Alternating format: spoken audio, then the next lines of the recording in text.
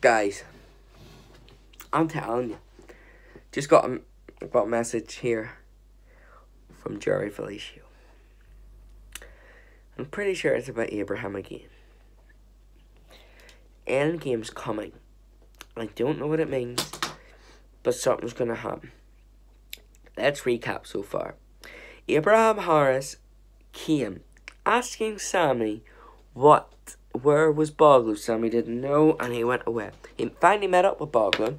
Blah blah blah, dropped the pen and all that crap. And then Jerry Felicio died.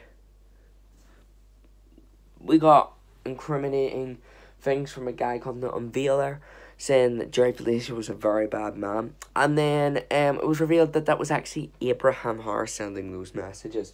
So, and then Abraham Harris kidnapped Adri and Boglu.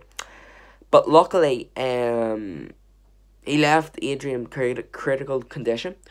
But luckily, Jerry Felicio was actually in witness protection and saved him, and then he went away. But lately, we've been receiving messages. We got Boglu received the message. He actually found out that Abraham Harris was a secret OnlyFans buyer. He found secret cameras in his house, and he sent a message about Endgame. One from Hard Jason saying who villains in the end always get their comeuppance, and of course that was just today. So we got one from Jerry Felicio, so we might as well get another. So we recap out what Abraham Harris is like and what has he got planned.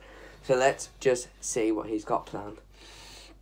I hope this message finds you in good spirits, though I must confess that recent events have left me feeling quite perplexed and disconcerted.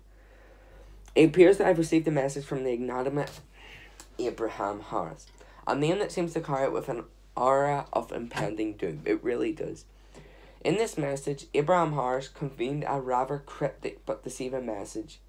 You shouldn't have been the hero to save the day. Wait, you shouldn't have been the hero to save the day. Remember Abraham or Jerry beat up Abraham and saved Boglu and Adri. Remember when he kidnapped them? Maybe that's probably what he's talking about. Those words have been echoing in my mind, leaving me with an unsettling sense that something ominous is on the horizon. The message continued, Sorry, guys.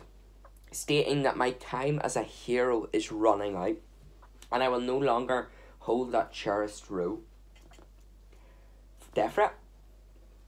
DJ, I cannot deny that this message has rattled me to the core. To question one's purpose and the very essence of who we are is a profound and disconcerting experience. For as long as I remember, I have strived to be a force for good, to make a difference in the lives of others, and to be a hero in times of need. But now, faced with this forbidding message, I am forced to resolute the path I've chosen. It is a reminder, perhaps, that heroism can be a fleeting and fragile thing, subject to the whims of fate and the judgments of others. It raises questions about the very nature of heroism, its cost and consequences, and whether I've truly been the hero I aspire to be. DJ, I share this with you because I'm not seeking sympathy or reason, but rather as a confidant.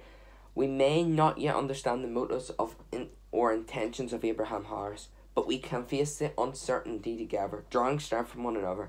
As I grapple with this enigma of this message, I must also consider what it means to be a hero. I need to tell you this message because Abraham's coming, and he's coming very soon. Jerry Felicio. Holy...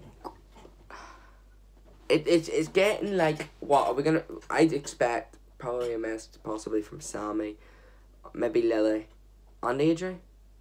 Because if we remember... But in the message to Boglu, we said Harold, Jason, Trenton, all the Felicios, but Boglu, Sammy, and me were a part of the thing. I haven't actually received a message from him yet. Maybe tomorrow is that.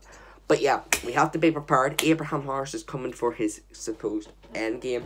Death threats. It seems like everybody has got a death threat so far. Harold, Jason, and of course Jerry Felicio. But I don't think he wants to kill Boglu. I think he loves Boglu. He's obsessed. He loves him. It's weird. It's a weird obsession. But Abraham Harris's time is coming to an end. Who knows when.